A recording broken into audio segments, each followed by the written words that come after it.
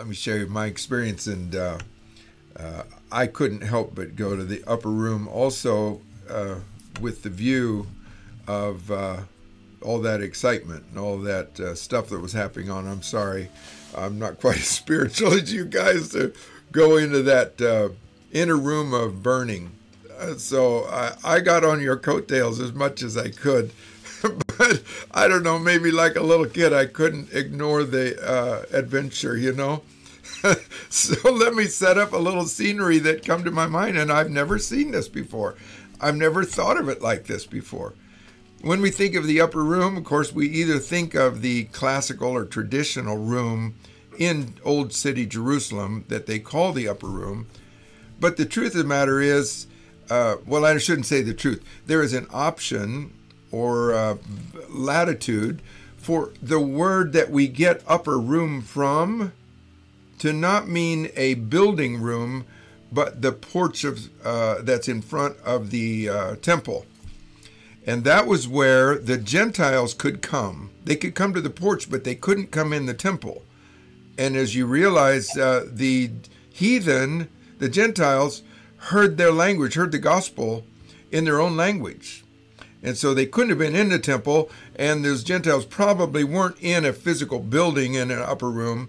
But like I said, there's latitude in that original Greek word to apply to the porch of the temple. Okay, now that being said, let me kind of see if I can pull together a few ideas. In the Old Testament, the Holy Spirit came up on people. Okay, the Holy Spirit came up on people and empowered them. We call it the kabod or the kabod of God, the weightiness of God. That's what David felt when he was going to war. Okay, in the New Testament, Jesus began to change things. He was in front of his disciples at one point, and it says, and he breathed on his disciples, and they were filled with the Holy Ghost. And that was before the day of Pentecost. Now, wait a minute. Now, we don't know that they spoke in tongues at that moment, but they were filled with the Spirit. That's what it says.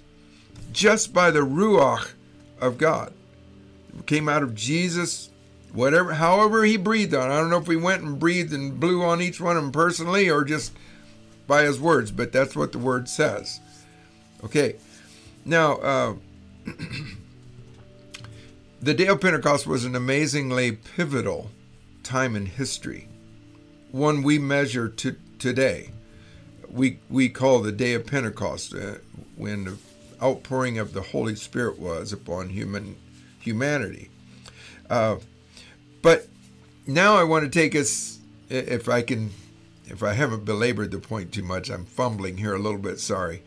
But I'd like to take us now into a heavenly scene or a heavenly room that is like Hebrews 12.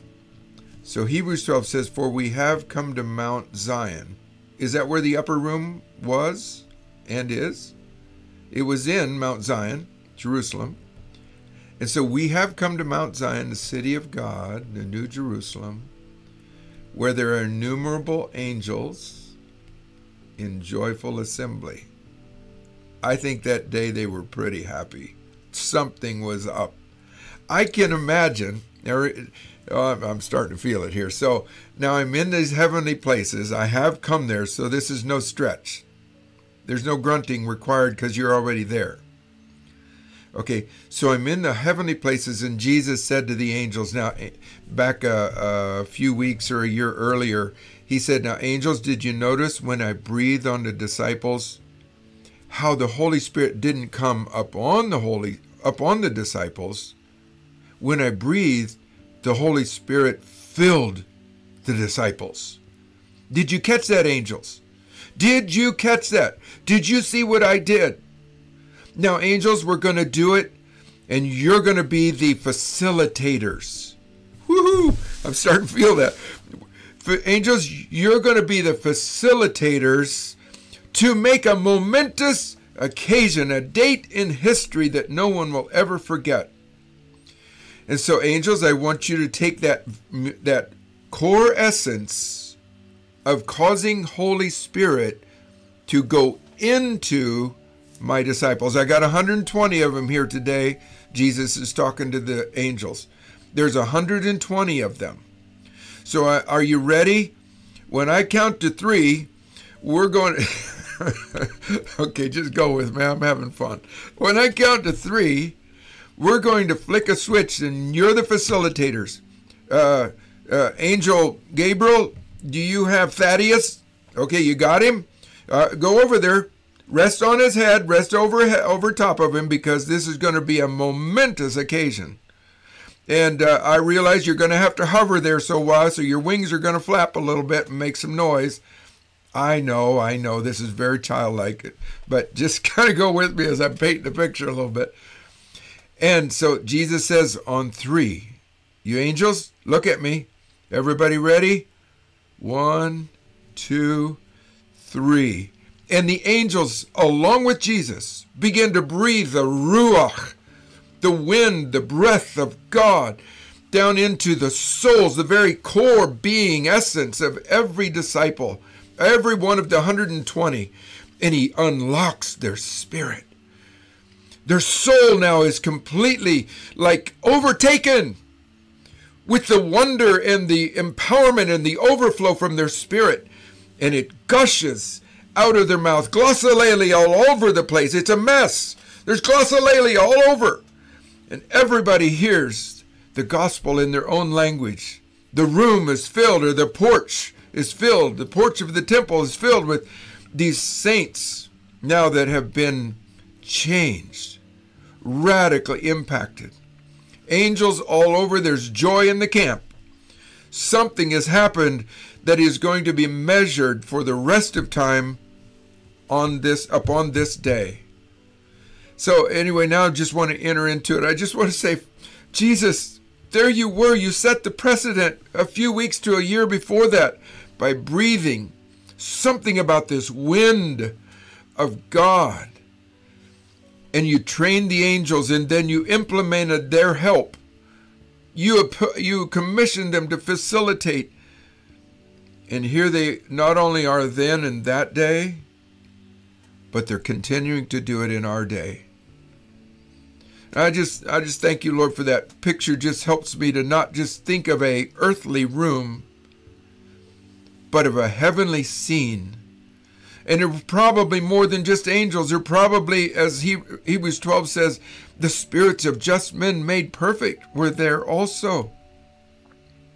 They were remembering scriptures out of Psalms, and says, and my people will speak with stammering lips, and the spirits of just men made perfect remembered the word from Psalms. It says, oh, this is that which was spoken of by David. It's happening. Oh, I just see the clamor and the rejoicing and the raucous, joyful heavenlies as the disciples, all 120, and then soon to be 3,000, came into the kingdom. Oh, thank you, Lord Jesus. Lord, I've just blessed that event. I blessed that experience. And now I'm just going to stop here. And if anybody wants to tag team on that, just go wherever you'd like.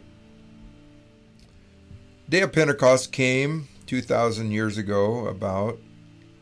And it established a new era.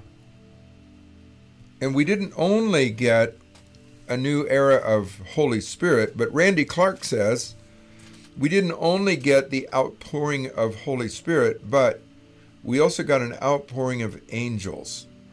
Now that's a quote from Randy Clark. And I think, he probably is predicating that a little bit upon the fact that we had angelic activity for each person during that day of Pentecost. Okay, but here's something. Holy Spirit and baptism of Holy Spirit nearly got stifled off of the face of the earth for much of the last 2,000 years. Certainly during the Dark Ages, there was just a candle flicker of the light of heaven, the light of the gospel, until somewhere in the late 1800s, last decade or so, and then the first decade of 1900, and we began hearing of the revivals over in Europe and then, of course, here in Wichita, Topeka, and then in Azusa. Something happened.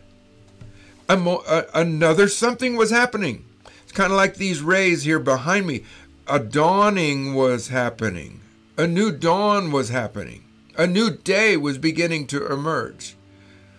And whereas at the beginning of the 1900s, I don't know, I suppose you could have counted those who were filled with the Holy Spirit probably in the hundreds, maybe. But how many are there now? I think they say is it 15 million or 150 million around the world? I think they've tried to measure it. It's either 15 million or 150 million. I just heard it just last week or two. 150 million people who have experienced baptism of the Holy Spirit when it was almost cut off from the earth for most of the last 2,000 years. Well, not only that, but I believe you and I, our faith is that we're also seeing the re-emergence, insurgence of angelic. And why would we need angels? It seems as though that in Bible, in the scripture, there is a precedent that whenever there is a major happening, a God happening, a transition in mankind's history, it's usually predicated or prefaced or announced or helped by angelic. Okay? Well, you and I believe we're moving into a new era, a new age. And we've just seen 120 years, something like that, of baptism of the Holy Spirit beginning to promulgate on the earth. We see it. It's got a big footprint now. I think with all my heart, the angelic is coming right up front and center. It's going to be core to what we think and how we talk, our narrative about the gospel, about our activity in the kingdom. It's going to be just very central. So kind of building that a little bit on Randy Clark's deal, that with the baptism of the Holy Spirit, we didn't only get an outpouring of the Holy Spirit, but we also got an outpouring of angels. Well, we're at another pivotal line in history, and I think we expect a lot of angelic help.